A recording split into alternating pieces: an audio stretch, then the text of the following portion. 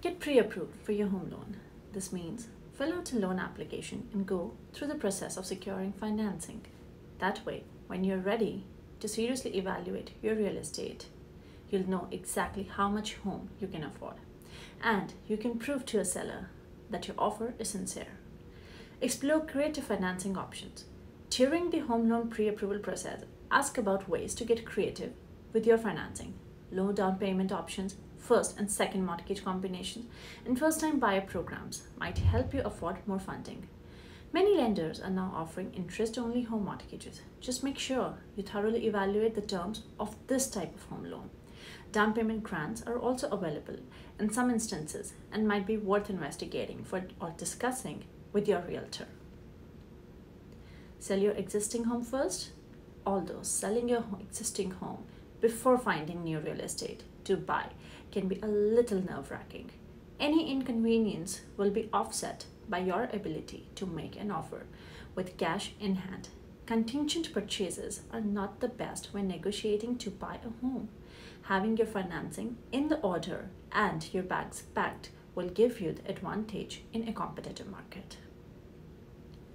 Look for vacant real estate. Perhaps a seller's job has transferred him out of the area, or maybe a family purchased a new home before putting their existing one on the market.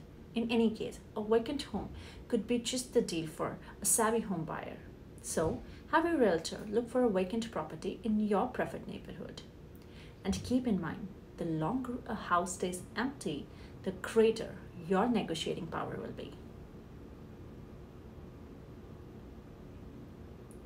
Consider domestic fixers.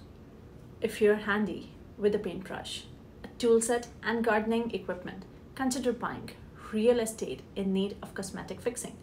Property that lacks curb appeal needs minor handwork, or the yard overhauled could end up being the home of your dreams for a price you can afford. You just need to look beyond the ho-hum to see the potential of a cosmetic fixer.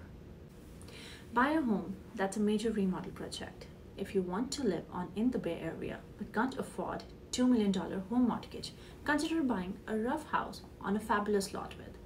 In the meantime, you'll need to cut the existing home and build from the ground up or contract significant home improvements. But in the end, your property value will skyrocket.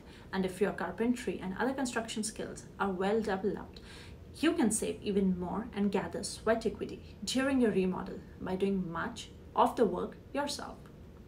Don't discount bank foreclosures. One person's loss couldn't be your gain if you buy real estate in foreclosure. Although the search for a decent foreclosure may take a while, your realtor should be able to help. The U.S. Department of Housing and Urban Development, www.hud.gov, be an excellent resource for foreclosed properties. Because HUD houses are sold at market value, your best bet will be homes that need cosmetic work or even major repair. Land with a manufactured home. Sometimes to buy a home on a budget, you need to look beyond convention. Even if your wish is to buy real estate, you may have to settle for a piece of property in an outlying area with a mobile or manufactured home. Discuss this option with your real estate agent and try to keep an open mind about this possibility. An older, smaller home. Older homes are typically priced much less than newer construction and don't tend to create buyer bidding wars. If you can enjoy life in an older and smaller home in a neighborhood or a suburb off the beaten path, this could be your ticket to real estate ownership. The cheapest house in the best neighborhood.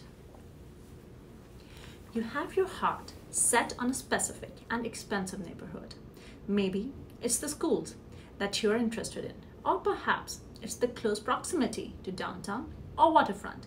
In any case, a budget-savvy buyer will look for the least expensive home for sale in the neighborhood. If you're not in a hurry, you can even play with waiting game to see what properties come on the market. Your real estate agent can be a real asset in this case by investigating potential sellers.